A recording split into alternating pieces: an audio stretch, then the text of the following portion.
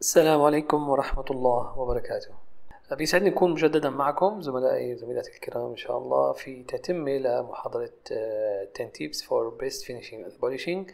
كنا تكلمنا في المحاضرة الماضية عن ال 6 Tips الأولى، واليوم إن شاء الله نتابع في التيب من 7 إلى 10.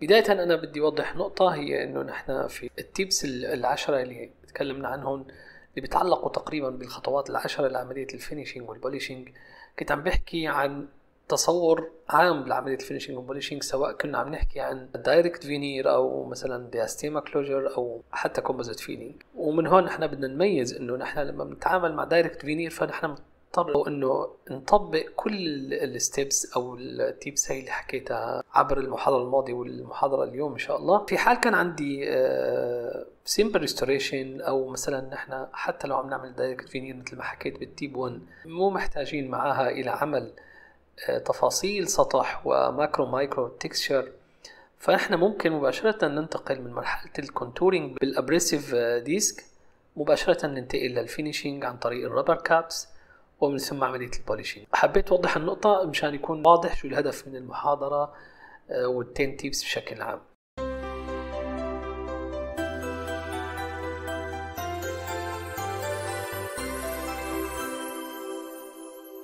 تيب 7.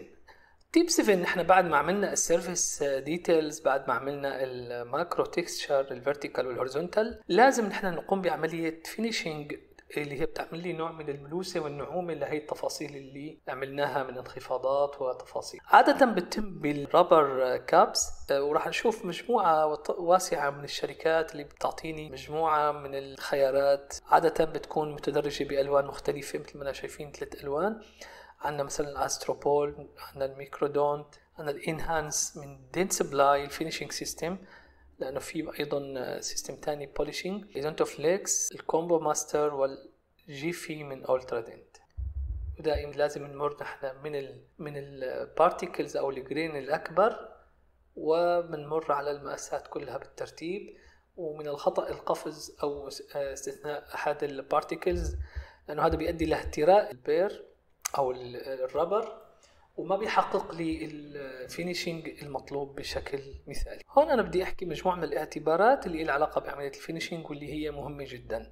اول شيء بالنسبه للهيت جنريشن اللي بتتولد عن طريق عمليه الفينيشينج، بدنا ندير بالنا انه دائما عمليه الدراي فينيشينج هي افضل اكثر فعاليه، لكن بتؤدي لتوليد حرارة قد تكون مؤذية للبلب، فمحبذا نستخدم سلو سبيد هاند بيس، ضربات سريعة، ويحبذا لو كان في تبريد بالمي.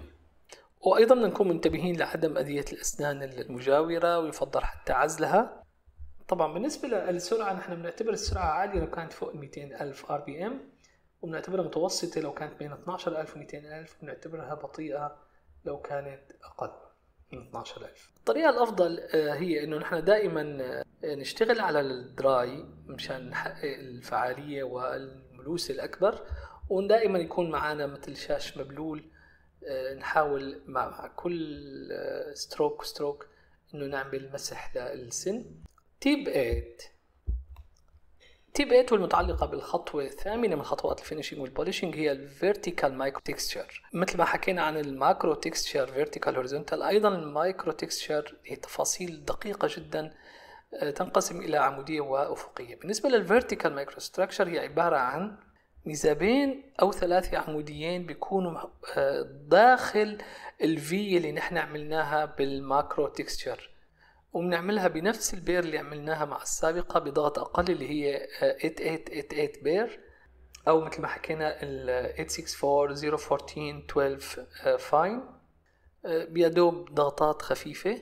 تيب 9 هي الهوريزونتال تكستشر، وهي أيضا عبارة عن سكراتشز، عبارة عن خدوش بسيطة بتمثل تقريبا الشكل الخارجي لخطوط ريتزيوس الموجودة في العاج أو في الدنتين، بتكون متوازية وموازية للسيمنتم انامل جانكشن، والحقيقة هي بتعطي مظهر حيوي وبتعطي مظهر طبيعي للسن، وبتكون بشكل غير منتظم عنقيا.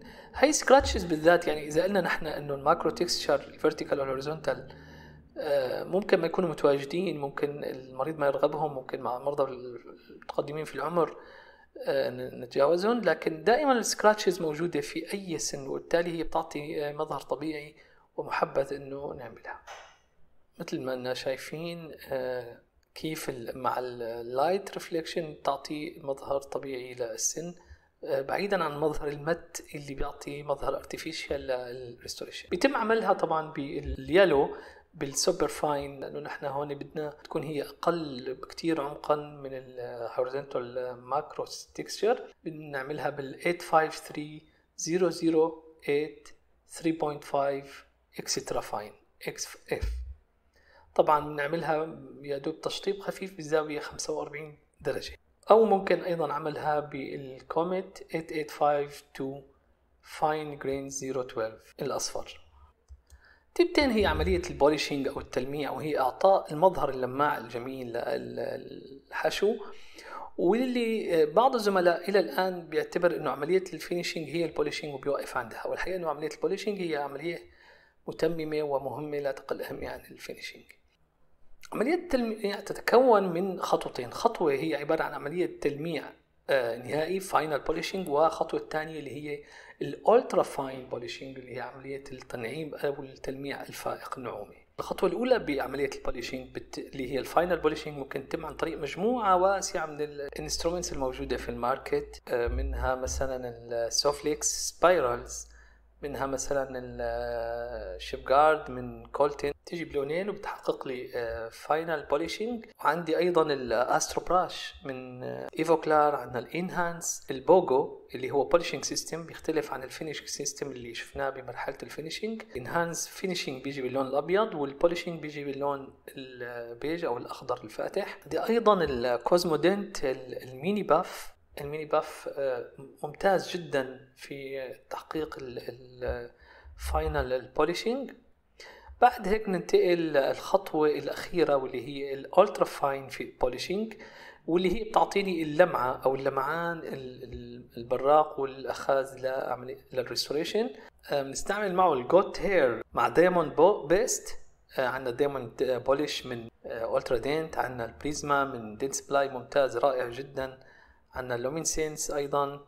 أو ممكن نستخدم الفيلت ويل مع ألومنيوم أوكسايد. يعني دائما الجوت هير نستخدمها مع دايموند بيست، والفيلت ويل نستخدمها مع ألومنيوم أوكسايد بيست مثل الانيمالايزد، وعندنا الهاي جلوس. والحقيقة أنه من تجربة شخصية ممكن كمان نحن نستخدم مع الدايموند بيست، ممكن حتى نستخدم الأسترو براش، بس بدنا ندير بالنا انه ممكن تعمل سكراتشز على السطح، بدنا نستخدمها بحذر في حال ما كان متوفر الفيلت ويل او الجوت هير دريل. نلاحظ انه ايضا هناك بعض الانظمه مثل الجيفي من ألترا دينت بتوفر بضمن الرابر كابس سيستم تبع الفينيشينج، بتوفر البراش بحيث تكون هي مسؤولة عن خطوة التلميع بعد عملية الفينيشينج بالرابر كابس. وطبعا هناك الكثير من البرودكتس في الماركت اللي ممكن الحقيقة الاعتماد عليها في عملية الفينيشينج ومن ثم البوليشينج. آخر شيء بالنسبة لها الخطوة بس هيك بعض النصائح اللي ممكن تساعد لأنه ناخذ أو نحصل على تلميع ممتاز. إنه دائما حركة التلميع أو البوليشينج تكون من الحشوة نحو الحواف مو العكس، وتكون عملية التلميع بضغط خفيف جدا وبوسط جاف. نحن مثل ما قلنا سلو لايت بريشر ودراي. يعني مع الفينيشينج ممكن في جدل انه نحن نعمل دراي ولا ويت فينيشينج، الموضوع فيه ساعة مثل ما حكينا، لكن بالنسبة للبوليشينج محبس دائما انه يكون دراي. البعض بيطرح طريقة هو انه نحن نبدأ نعمل التلميع الفائق مع سرعة بطيئة، وبعدين بنزود السرعة وبنخلي فيه مي، وبعدين بنزود السرعة بشكل كبير مع مي، وإنه هذا ممكن يعطيني لمعان ممتاز. لحتى نتحكم بعملية السرعة بالنسبة للهاند بيس هناك قبضة خاصة ممكن إنه اقتنائها لحتى نحصل على عملية تغيير السرعة، لأنه دائما بالنسبة للبوليشينج محبذ إنه السرعة تكون تقريبا 5000. فعشان نحقق مثل ما قلنا إنه نبدأ بسرعة بطيئة وبعدين نزود، وإنه تكون دراي وبعدين تكون ويت، محبذ استخدام قبضة 1.5. في نهاية المحاضرة بتشكر كتير إصغائكم واهتمامكم. بتمنى أنه كانت المحاضرة مفيدة. أي سؤال ممكن تركوا في التعليقات. في حال عجبكم المحاضرة بتمنى تضغطوا على زر اللايك ومشاركة المحاضرة لأكبر قدر من الزملاء لحتى تعمل فائدة. دمتم بخير والسلام عليكم ورحمة الله وبركاته.